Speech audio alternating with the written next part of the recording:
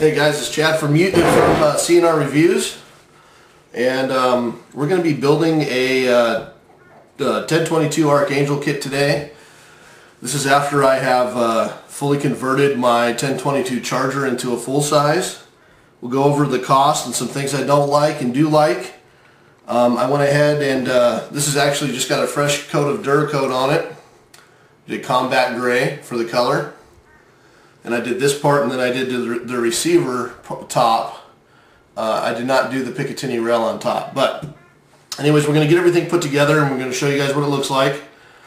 And then, yeah, I'll go over some things as we're going along, some things I don't care for. But I got to say, first off, that the Archangel guys, thank you very much. You guys saved me some jail time again. I had put the Charger 10-inch barrel on this. And they had contacted me and said, do you understand that that's a short barrel rifle now? You need to get that re-registered. And unfortunately, for the cost of re-registering, it's $200. Come to find out, I could have registered it, but in the state of Washington, it's illegal. You're not even allowed to have them at all. So I went out and I just purchased the longer barrel to make it a standard rifle. This is a 16-inch fluted barrel from Green Mountain. Fluted bull barrel. There we go.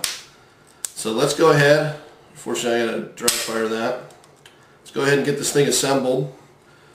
You assemble it just like you're putting in the 1022 into a regular stock.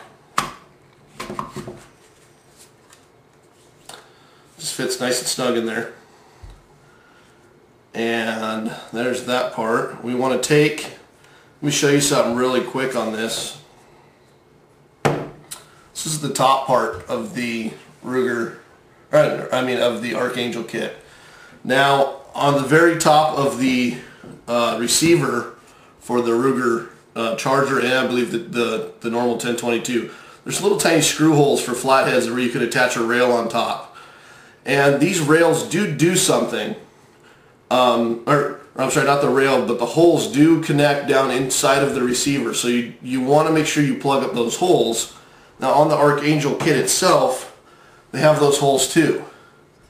They make it hard as hell to actually get the screw in there. You got to have a really tiny screwdriver to be able to plug those holes, and they do supply you with longer screws. I didn't really see a point. It's already hard enough to get off this kit when you get it on there to clean the gun. I didn't really see a point in screwing down this into the top either. So what I ended up doing was I actually just took a knife and just bored out these holes so I could leave my screws in my receiver and just put this over the top. And that actually seems like it works really, really well. Let's go ahead and put, we'll toss the front end on real quick. There we go. We'll throw the top on. As you can see, it's pretty easy.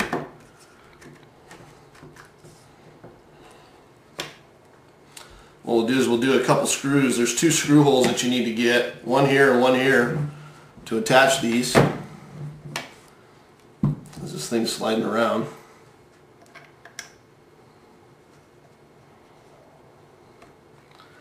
Let's go ahead and get this screwed in, the top one here.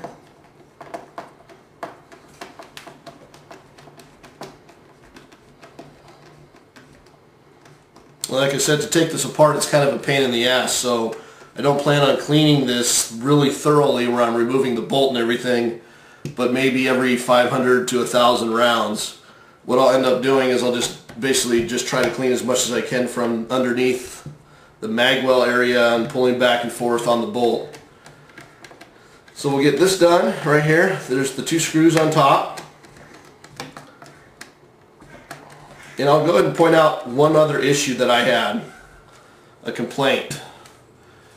On this kit, this magwell area fits so tight that I am unable to use my factory 10-round mag. The factory 10-round mag fits so snugly in there, I have to get a, I gotta grab something to actually get, either a screwdriver or a pair of pliers or something to actually get that thing to actually go in. It is a pain in the ass. So just be aware of that. This screw's not totally tight enough. It's not sucking it down enough.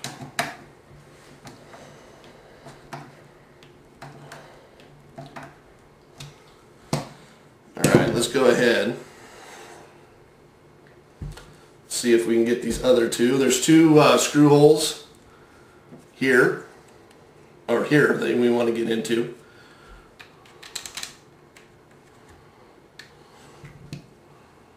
You can use a screwdriver for most of the way.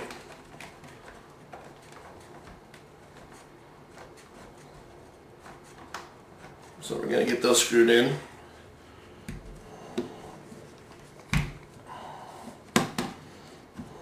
It's an odd angle to be using a screwdriver at.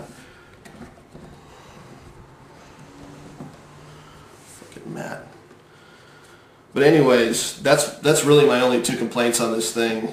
I do have a third complaint, but I'm sure anybody who has an AR type style stock is going to go, "You're an idiot, you don't know what you're talking about," whatever. It's no big deal. My third complaint is that with the stock fully out, and if I put a scope on top of this rail, the scope is so low I can't see it. I have to like cock my head funny, so I ended up having to go out and purchase a riser mount. It's about 1.5 inches tall, almost 2 inches tall, to throw my scope on there, so I'm not having to cock my head funny, and that way other people can use it. Let's go ahead and this screw's almost in. We'll throw on that riser mount, and I'll show you what else type of accessories I'm putting on here. They're nice and tight. And so far that's how it looks. It's kind of BA. I like it. So this is a Simmons 22 mag and just regular scope. It's a 3:9 by 32. I'm going to get this on there. What's cool about having this top on is I don't have to dick around when removing my... I don't have to keep dicking around when I have to take this apart with removing my scope directly from the top rail. I can just unscrew these. It comes right off, and not only that, for eye relief purposes, I can move it forward or backward. So there's the scope on there, and like I said, it's just got the easy finger nubs on there. Now on the base here, I went out. Now the charger comes with a bipod. I found at the range it's really nice to have it on there. It makes it nice and simple. So I went out and I purchased the little, this I believe it's from Weaver or something. Oops. I believe it's from Weaver. It's a bipod attachment. Makes it nice and simple to do. Go ahead and attach the bipod.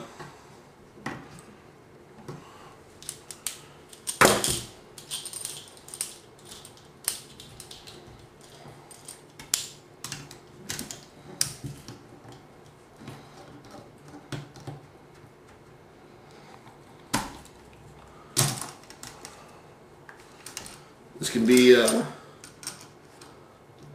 can sometimes be a pain in the ass to do, but it needs to be loosened.